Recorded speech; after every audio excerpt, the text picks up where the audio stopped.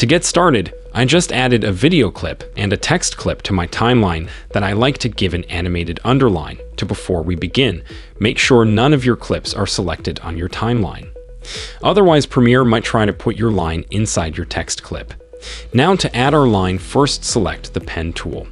Then in the preview, click to create the first point for your line, and click again that to create the second point for your line. It's okay if your line isn't perfectly straight. You can always drag one of its handles to straighten it out as long as the pen tool is still selected. Okay, before moving on, I'm just going to use the Move tool to reposition my new graphics clip on the timeline so that it lines up with my text. Now let's head over to Effect Controls and expand the shape. In here, make sure Fill is checked and change it to the color you want for your line. I'll set mine as white. You'll want to check Stroke as well and set that to the same color as your fill. Now to increase the thickness of your line, just drag the strokes value to the side. If you need to reposition your line, you can use the Selection tool to move it around in the preview. Okay, now that we have our underline, let's animate it first. You'll want to make sure your playhead is positioned at the start of your graphics clip. Then find the transform settings in the same shape section you should already be in and uncheck uniform scale. Next, click the stopwatch next to horizontal scale to create a starting keyframe and set its value to 0. Then move the playhead to whenever you want your text fully underlined by and set the horizontal scale to 100.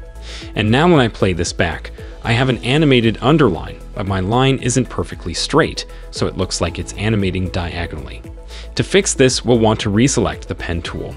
And now you might notice these uneven parts on the path to make the line up perfectly straight. You'll want to drag the line's handle to completely even out the path.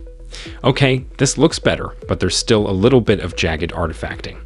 And that's not because our line isn't straight, but it's just how the preview plays it back that jaggedness won't be in the final export. But if you want to fix it for a smoother preview, just go to Sequence, Render into Out. Okay, now it looks completely straight.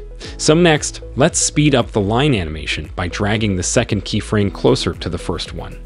Okay, that looks faster, but it brought back that bit of jaggedness I mentioned earlier because anytime you change it, you'll need to re-render it if you want perfect playback. We're not going to worry about that for now, so moving on, let's smooth out our animated line so it isn't so linear. This can be done by dragging to select both keyframes, then right-click one of them and select Ease In. Okay, I like how smooth this looks, but let's say you'd rather have it animate from the middle. To do this, first make sure the anchor point property is selected, and you'll need to make sure you're using the Move tool so you can see the anchor point circle in the preview. Now in the preview, hover over the anchor point until you see your cursor change into this, then drag the anchor point to the center of your line. And that's all you have to do when we play this back and animates from the middle instead of from the left. But yeah, that's it for this tutorial.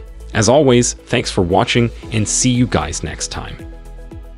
If this video helpful to learn quickly, hit the like button and also don't forget to subscribe to our channel and hit the bell icon. Then you won't miss any upcoming tutorials.